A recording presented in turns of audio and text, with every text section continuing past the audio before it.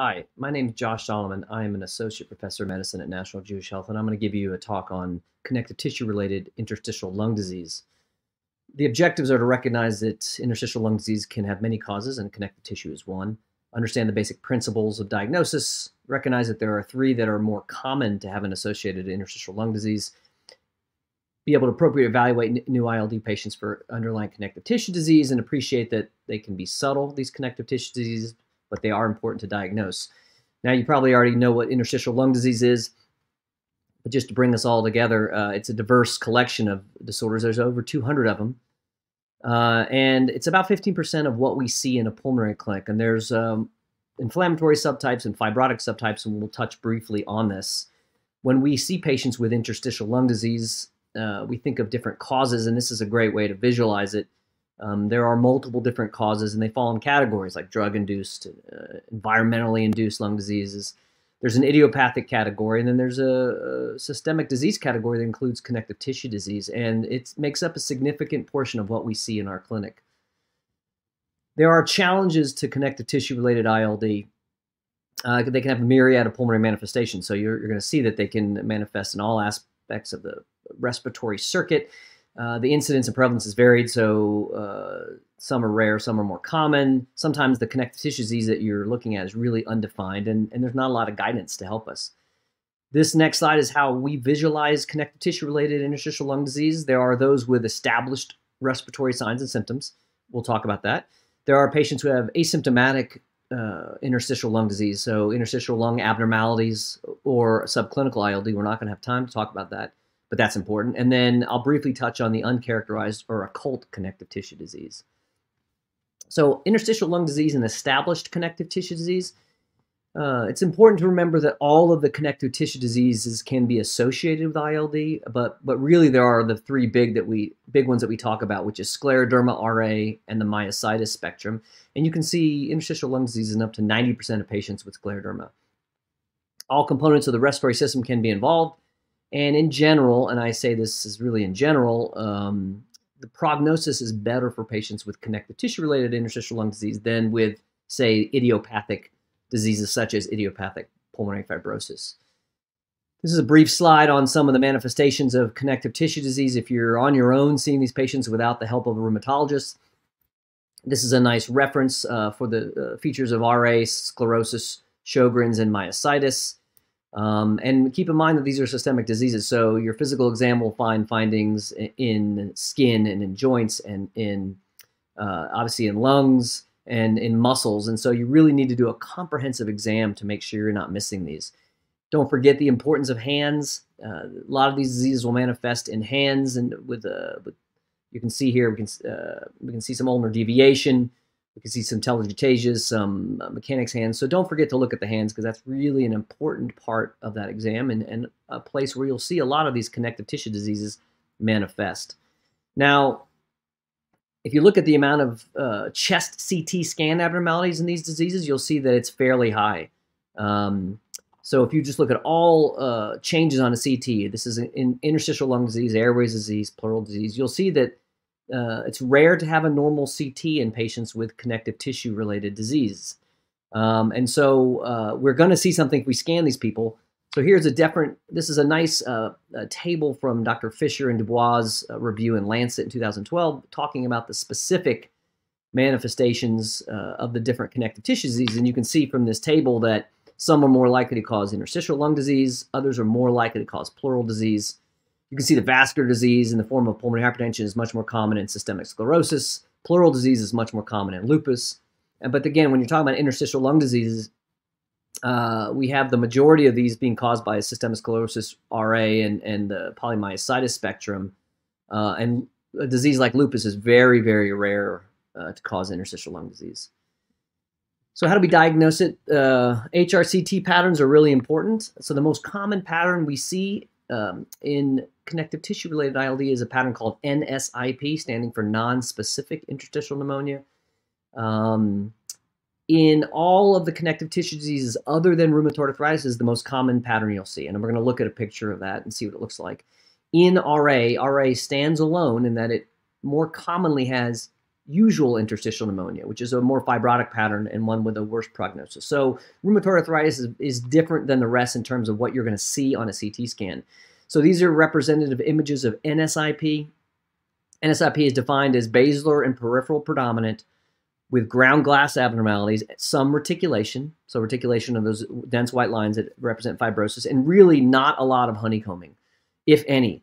If you see a lot of honeycombing, this is most likely not NSIP. So it, again, is basilar and peripheral predominant. Sometimes you'll see sparing of the diaphragm, sparing of the periphery. And so this is a good example of that. These are coronal images, and you can see that this NSIP is sitting above the diaphragm, but sparing that absolute periphery. So this is a very typical look for NSIP. Now UIP is different. It is also basilar and peripheral predominant, but has very little, if any, ground glass opacity. If you have a lot of ground glass, it doesn't qualify for UIP. And it has reticulation, and it has traction bronchiectasis often, which is pulling open of those airways from fibrosis, and it can have honeycombing. If you have honeycombing, you have a definitive UIP pattern. If you don't have honeycombing but have all these other features, then we call it probable usual interstitial pneumonia. But this is a more fibrotic pattern. That's why you don't see a lot of that ground glass abnormality that we see in NSIP. And these are, again, coronal images showing that where this sits. So this sits in the periphery, in the basilar portion of the lungs. And what you can see sometimes is that this fibrosis will be along the basilar part of the lungs and then creep up the side of the lungs. Very typical for UIP. Now, there are some radiographic differences to help you distinguish UIP that's associated with connective tissue disease versus idiopathic. And so these are some of the features here, and this is from a nice paper in 2018 by Dr. Chung. And what he does is looks at these signs, and the signs include anterior upper lobe signs. So do you have fibrosis in the anterior upper lobe, which suggests connective tissue related ILD? Do you have exuberant honeycombing, which means you have a lot of honeycombing in the base of that lungs? And do you have what's called a straight edge, where you have a straight demarcation between honeycombing and normal lung? So those three signs are fairly predictive, and if you have all of those signs, it's quite predictive that this is most likely connective tissue related ILD and not an idiopathic ILD. So when you see these patients, you really need to figure out, is this ILD related to the connective tissue disease? And almost always it is. Meaning if you have rheumatoid arthritis and you have ILD, it is almost always related to rheumatoid arthritis. That doesn't mean that patients with connective tissue disease can't get other things in their lungs, and they can, and sometimes it can mimic ILD. So obviously they're at risk for infection because they are immune suppressed. There is drug-related interstitial lung disease, though this is less common.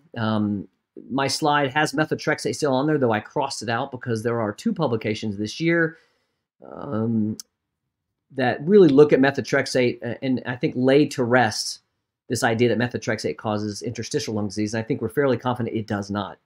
But there are other drugs that can do it. They can have environmental diseases, so you can get hypersensitivity pneumonitis if you have RA or if you have scleroderma.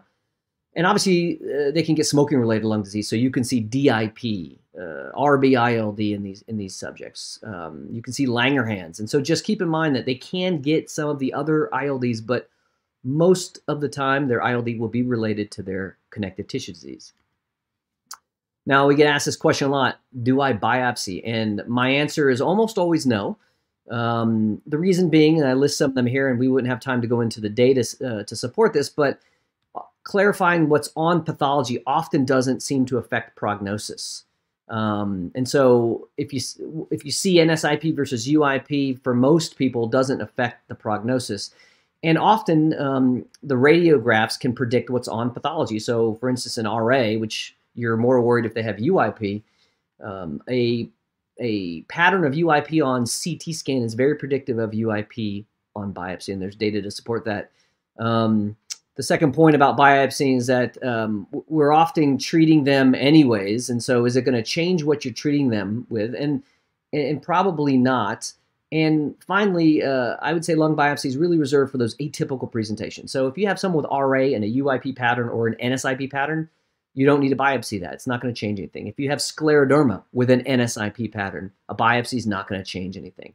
If you have atypical presentations, unilateral disease, really dense infiltrates, those are the people that you really want to figure out what that is, and that's most likely not directly related to their connective tissue disease. It may be drug-induced, it may be malignancy, it may be hemorrhage. So let's talk briefly about the three big ones. So rheumatoid arthritis-associated interstitial lung disease, we see ILD in about 30 to 40% of RA. That's a lot of people. In about up to 10%, it leads to their death. And so this is a significant disease that I think that gets underappreciated. As I mentioned, they predominantly have UIP, which is more fibrotic.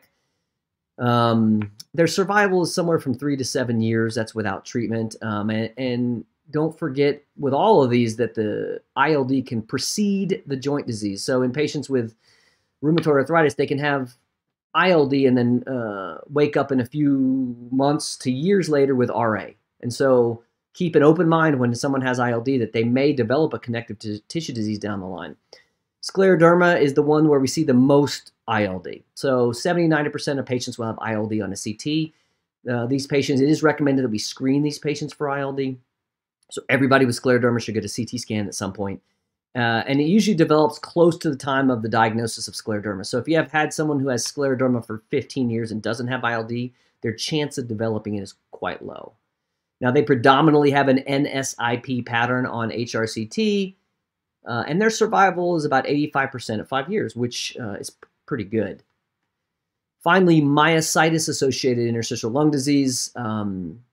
This one is also relatively common, and it has a very unique pattern of NSIP with organizing pneumonia. So you can see at the bottom of this slide, there's a picture from a review we wrote a while back showing this patient with NSIP. So they have peripheral reticulation and ground glass, and then they've got patchy ground glass throughout that's more centrally located. So that's a very typical look for myositis-associated ILD, which can be either with polymyositis or in the form of the anti-synthetase syndrome, which I put some criteria down there for. So these patients have usually a very responsive lung disease. This NSIP and organizing pneumonia will often respond well to immune suppression. So let's talk about management. This is the general approach, is that treatment data are quite limited. So we don't have a lot of guidance in the literature outside of scleroderma, and I'll mention that. Don't forget that not all of these are progressive, and so you really want to see is someone progressing, and you want to follow them closely. Keep in mind that they're on other drugs for their connective tissue disease, and so drug-drug interactions are something you really want to keep an eye on. And just be careful. You're going to probably suppress the immune system to treat these interstitial lung diseases in someone who already has a suppressed immune system. So just keep those general treatment guidelines in mind. And so who do I treat? I treat the following, and makes sense. I think this is common sense. We treat people who have clinically significant symptoms. So if you come in and you are definitely short of breath from your lung disease, I treat people who have advanced disease when I meet them. So even if you're not symptomatic, but you have a lot of disease, I'm going to treat you, or if I know that you're progressing. So I think those are general guidelines for treatment that would really pertain to anyone with ILD. But really advanced disease, progressive disease, or symptomatic disease. Those are the people that I'm going to consider putting on therapy. So what do I treat with? In general, patients with the NSIP variety will get treated with anti-inflammatory therapies because that's an inflammatory lung disease. And nowadays, patients with the UIP or fibrotic subtype will get an antifibrotic because now we have antifibrotics to choose from that we can treat these subjects with. Now, that's a general guideline. There are some caveats to that, but in general, it's a decision between anti-inflammatory therapy and anti-fibrotic therapy. So let's briefly cover some of the drugs. We don't have much time, but mycophenolate mofetil or Cellcept is a really good drug for the inflammatory subtype of ILD. It's good because it's well tolerated. You do have to monitor patients in terms of LFTs and the CBC, but patients really tolerate this drug well. So this should be your drug of choice, in my opinion, to replace prednisone, right? We used to put people on prednisone long-term to help with these inflammatory lung diseases. That's obviously not the right move because of all the side effects of prednisone. So I'd strongly advise if you have someone responding to a short prednisone course, if they are responding, quickly drop that prednisone and add another agent to replace it, such as Cellcept. This is a review in 2013 looking at connective tissue-related ILD patients and CellCept, and we found that it was safe and effective, and actually, even in patients with a UIP pattern, they seem to do better after we initiate CellCept. So it's a safe and effective drug. There's no randomized controlled trials. Rituximab is also a really nice drug to use. It's an infusion every 6 months. It is an anti-CD20 therapy, so it reduces your B cells. And this is just a number of case series. You can see case series in all the major connective tissue diseases where they use rituximab. There's not a randomized controlled trial. The benefits of rituximab is it's every 6 months. The downside is that it's expensive, but really well tolerated. So rituximab is usually one that we use for salvage, meaning I have you on CellCept or mycophenolate, and you are progressing, and I need another agent. In scleroderma, we have some good data, right? We have SLS1 and SLS2. Those are 2 randomized controlled trials in scleroderma. SLS1 looked at cyclophosphamide in these patients, and what it found was if you treat patients with cyclophosphamide, it's effective on the vital capacity, but once you stop that cyclophosphamide, they revert back. So your treatment effect does not last.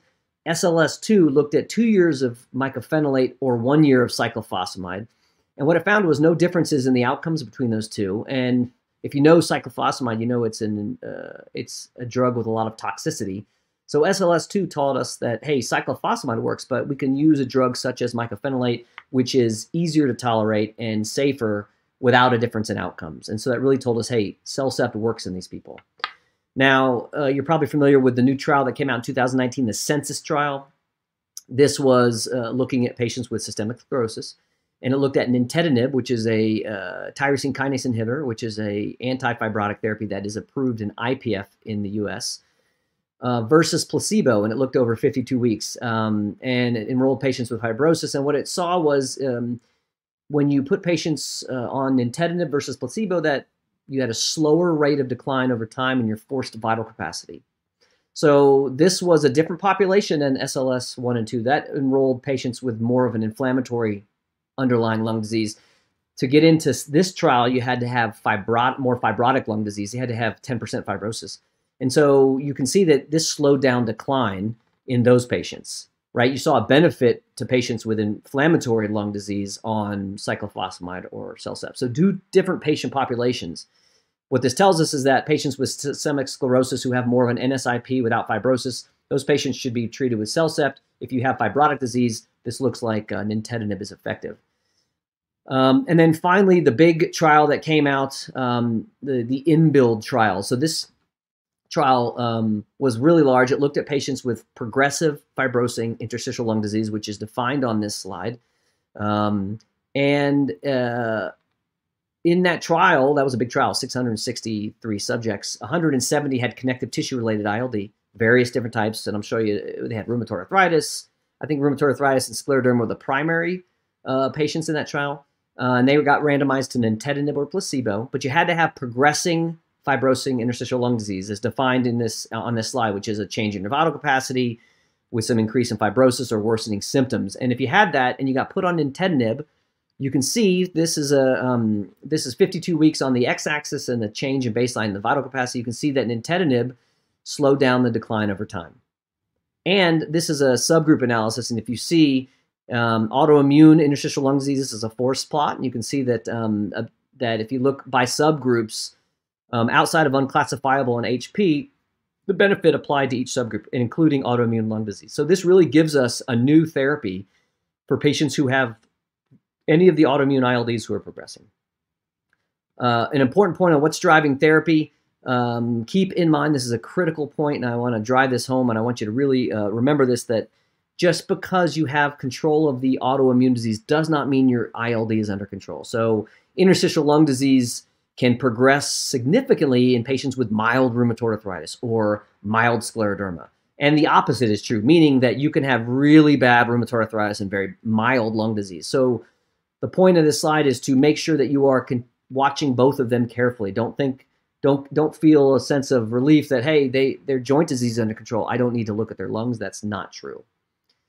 Finally, survival. Survival is pretty good in patients with connective tissue-related ILD. It is better than patients who have idiopathic interstitial pneumonia. So this slide, the dark line with the poor survival is patients with idiopathic interstitial pneumonia, and then the clear circles are patients with connective tissue-related ILD. And you can see that they just have a better survival, partially because they have more NSIP, which is a better disease to survive. Finally, don't forget lung transplant if it's available. Patients with a connective tissue-related ILD have a good survival with lung transplant, and it's about the same as patients with IPF. I want to briefly mention as we close what we call uncharacterized or occult connective tissue disease. So this is patients who have ILD and they have some features of a connective tissue disease but don't meet established criteria. Why do we care if you don't meet established criteria? Well, if you think they have it, but they don't meet criteria, it can help guide you looking for other manifestations such as esophageal dysmotility or pulmonary hypertension in patients with scleroderma. It can help you prognosticate because if they have a connective tissue disease or it's occult, they will do better. And it may change what you do in terms of therapy. So I really think we look for this, and I think it's important to look for it in all patients with ILD. How common is it? Maybe 15 to 20% of patients with ILD will have a connective tissue disease. These are old data. It may be even higher than that. So take a look for it. Even if they're not coming in complaining of joints, I think a screen of their blood for connective tissue disease is important. And it may be really hard to distinguish those who have an underlying connective disease. Just ordering a rheumatoid factor and an ANA is not enough. You got to order all the blood work, and you have to really look at them closely, and it may be difficult to distinguish. Here's some quick clues on exam. They tend to be younger and female. They'll have some skin findings. Obviously, they'll have serologies. If they have more than one compartment involved on their CT scan, so for instance, interstitial lung disease with pleural disease or pericardial disease, that's very suggestive. And then if you actually do biopsy them, there are clues on pathology. I list some of them there that will really suggest that this is connective tissue-related ILD and not idiopathic. Finally, I will mention that we have a classification for these people. Dr. R.E.A. Fisher came up with this in 2015. We call it IPATH. And these are the criteria. You can look up that manuscript. It just, all it does is help us establish that there are patients who kind of fit in this category where they have an ILD and they have some features of autoimmune disease. And we think that they probably have a better survival than patients who have idiopathic disease. You know, it is something to think about in all your subjects. Is it going to make a difference? I think it will. And again, it'll help you follow them longitudinally and look for things outside of the lungs. In summary, my main points are that all the connective tissue related ILDs, all the connective tissue diseases can have an ILD, but they are more common in some. Young women are really the ones that will see the connective tissue related ILD. They commonly have an NSIP pattern on HRCT. They generally have a more favorable prognosis. Treatments consist of either anti-inflammatory or anti-fibrotic therapies, and at times that connective tissue disease can be subtle and hard to diagnose in some patients. Again, thank you for having me speak. There's my email address. I'm happy to have anyone contact me if there's any questions on this talk or anytime if you want to discuss patients. Again, thank you.